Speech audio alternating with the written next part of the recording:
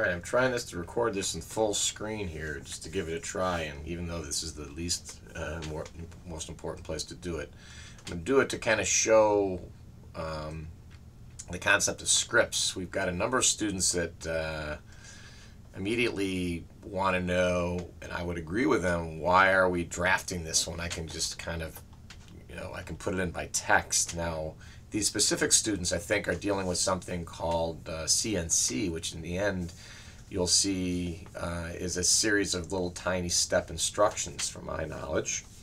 And many of you eventually will realize that even underneath Autocad, it's nothing but a bunch of textual data, even though it's coming at you in graphics. And so as you learn to put in commands in by name and not just by icon, it's for this reason that you can come up with a series of scripted instructions to do a lot of your work in AutoCAD or in any drafting program. This ties you back to many different things, but predominantly to the two ways that we deal with coordinates, and that is actually Cartesian from Descartes.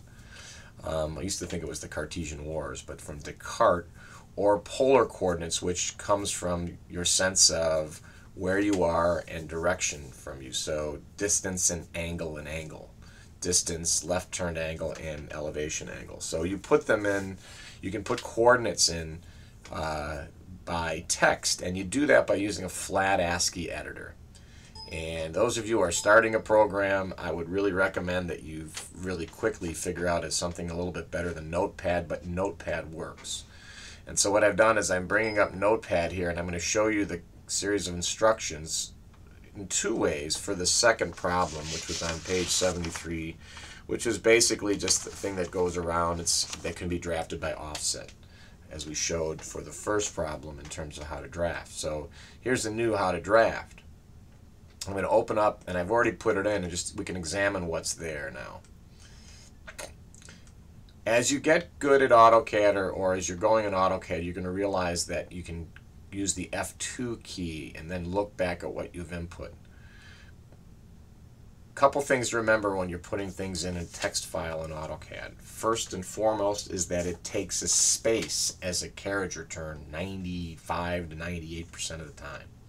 And so if you notice here, the first command that I want to do is line, and I'm going to kind of use my cursor to go through here, line, right? Right there you notice there's a carriage return. There's no spaces there. If there was a space, it would have a problem. It would end up with double input. You notice here on that first input, I do not have the symbol at. That means it goes absolutely to point 0, 0 in my coordinate system. All right, it goes to 0, 0. And if in fact it's a great idea to go ahead as you just get started on these to put a third 0 in, so you get used to the fact that you're actually drafting in 3 dimensions even though you're on one plane. So I don't want to, I'm going to go back and get rid of those, but AutoCAD will take it or not with the third 0. Other programs are going to require that third 0. So by listing a set of instructions here with no spaces in between and then a double carriage return in the end, you essentially draw a series of lines. And this has to do with the fact that when you say line, it says first point and then next point, next point, next point, next point, next point, until you give it a carriage return. So what we're doing here is we're starting at an absolute point, then we're going from that point, 0.75 positive x and 0 y, 0 positive x, 0.75 positive y, all the way around. So that is a script file. I'm going to go ahead, file, close this, or open instead. I'm going to now say don't save because I've already done that correctly, and I'm going to make sure that I do these and save them in star.star and then the script. So I'm going to do now, show you what that same thing looks like polar-wise. And you don't have to do all one or all the other. Typically you can go around the pike and mix and match. So you hear, again, you see line, and the AutoCAD command would be from where. And since I did not put a symbol in front of here, it's going to go absolutely from 0, 0. And it goes through and goes, and this time it goes 0.75 for a distance and then an angle of 0, or due east, then 0.75 due north, etc. down the pike. And so we'll work at class and actually mixing and matching these a little bit.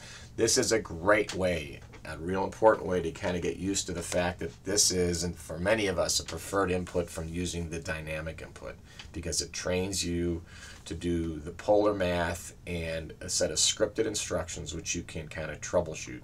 So now let's troubleshoot these. So I'm going to go ahead and say File, Save. You know, I've done it, and I'm going to bring up AutoCAD again. This is, I'm doing it a full machine here, a full screen, just to see how this loads out on YouTube. Dying to see, dying to see. So I'm going to go here, bring up AutoCAD. I'll actually bring AutoCAD full screen here in a little bit, realizing I'm at home here. So in fact, I don't have all my settings set. I'm not going to go through the whole process here of getting all my layers going. I'm just going to run the script file. And the way you run a script file is to type in script or go up to the toolbar and find the, the set of programs. Let's see how this is working here. It's not working too good. There it is. I'm going to close that. Again, I'm using Civil 3D, recommended for most of you if you're, I'm going to go ahead. Now I got the full screen. Now, script, S-C-R-I-P-T. One thing I cannot abide is the dynamic on. So this allows us to see down here. Remember, F2 brings that up and down just so you can see it across the screen there. S-C-R-I-P-T. And now that comes up. Now the reason this comes up like that, I'm going to hit an escape, is because of a setting called File DIA. So that's one we're going to write down. File DIA, File Dialog. And now when I type script, it's going to give me a place. I've got to go where I want to go. In this case, I know where to go. I'm going to go to, in this case, Profile 7, page 73 script. I hit open here, and there it is. Now I was way off in the distance, so I'm going to go ahead and erase this. Hitting an erase, delete, try it again. Script, page 73 script, and you see it comes in. And if I hit F2 here, you can see that it went through that series of instructions. And it's pretty nice to troubleshoot. You can find out usually where it stuttered and screwed up. Let me go ahead and erase that up. Sorry, I'm grabbing across, hitting a delete key. Now I'll try it again.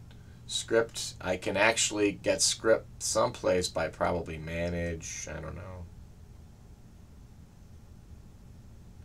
This action recorder, I would avoid it, but it does work. So right here, the run script. I'm going to run a script file. What's the command? It's script.